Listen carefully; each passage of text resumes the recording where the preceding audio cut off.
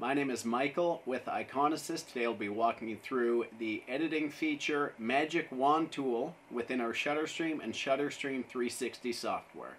This tool is designed to make background removal, whether you need a pure white background or a transparent background, very fast and efficient for users of any skill level. The setup that we'll be using today is a Canon camera connected via USB to our computer. The medium LumiPad 360 lighting kit. This consists of two front tower lights and a backlight panel, as well as our silver mid turntable, along with the acrylic riser.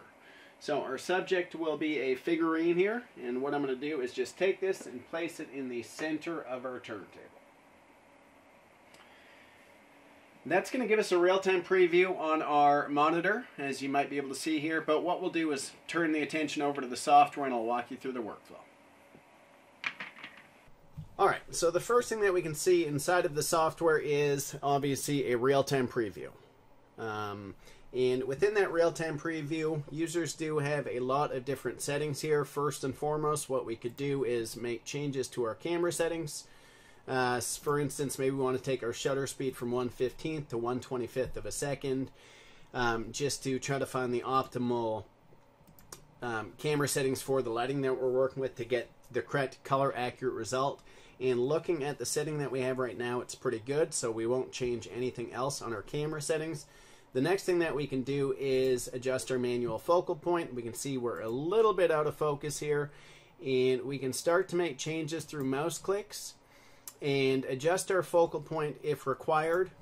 It's looking, that should be okay though. Now our next step will be to pre-crop our subject. That will be enable our crop marker here, click and drag over our subject, and then we just want to hit our snap button. So that's kind of the standard image capture workflow that we would walk through. If we hit live view, it's going to remember all our settings again, and what we could do if required is just move our object, get our second angle, and hit our snap button, and so forth. So more specifically, going into this automated background removal tool, we're going to take our two images and enter into the editing mode. Now this is where you can make all your adjustments, color adjustments, sharpness, background removal, etc. So the feature that we're discussing is our Magic Wand tool, and I will click this little button right up here, and what this is going to do is, and let me just drop all the settings down,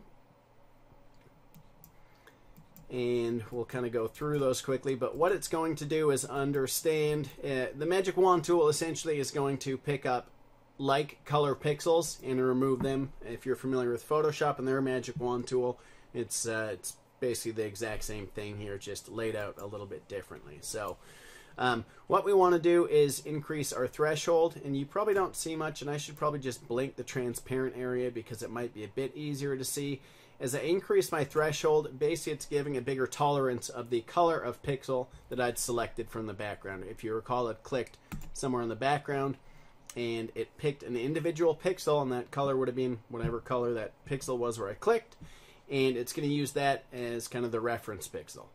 And based on that pixel, it's going to, as I increase my threshold, it will give you a bigger variance of colors that it will start to pick out from the subject. For instance, you can see on the white on the figurine's eye is similar to the white on the background.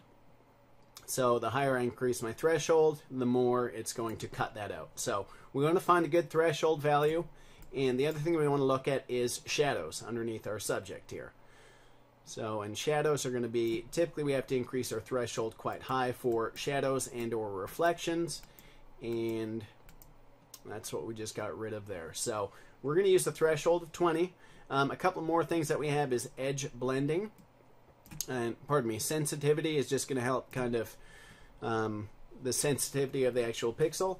And then we have a hole fill radius. If there was an area that you needed to fill, you could increase your hole fill.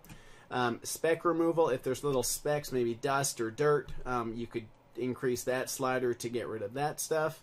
And then this one I like to use is the mask grow radius. You can see typically there's a little white hue around the subject, so typically what we would do is just increase our mask grow radius And what this is, it's just a pixel value, so I'm just increasing by 2 pixels to eat into our subject. And then we also have edge blending. I typically don't really use that. Maybe 1 just to kind of soften the cutout. So that looks pretty good there. The other option would be an unconstrained selection. That would basically, the difference between constrained and unconstrained selection is constrained will stop at a hard edge.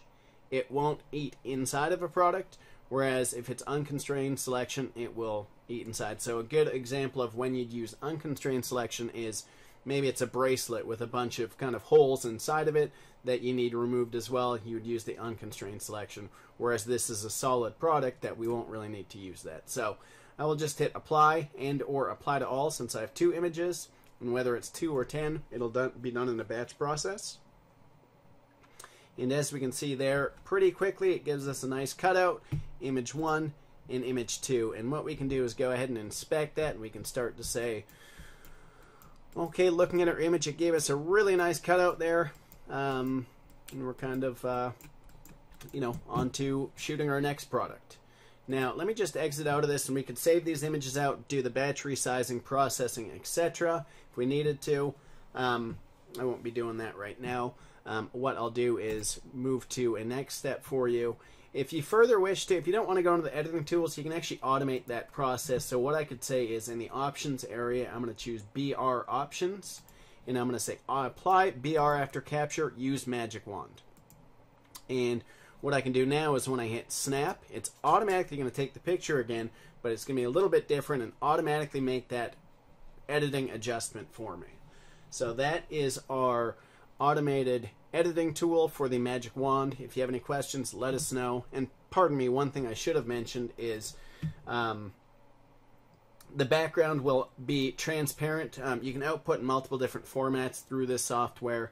2 of the options will retain the transparent background. Those are PNG and TIFF image format. If you output as a JPEG, it cannot kind of retain the transparent pixels. So what you could say is you could put it on any background you want. For instance, I would say use a background color of green or whatever color I want, white or yellow, and it will automatically do that for me. So again, the company is Iconasys. If you have any questions, please let us know. Thank you.